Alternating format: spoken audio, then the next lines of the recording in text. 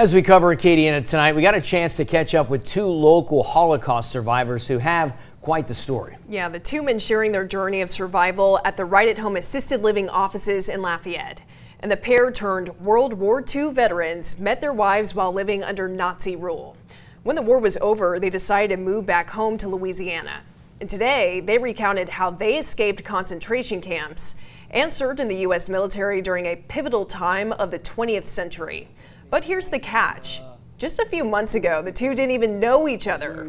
Their home care provider introduced them after reading a book one of them wrote decades ago.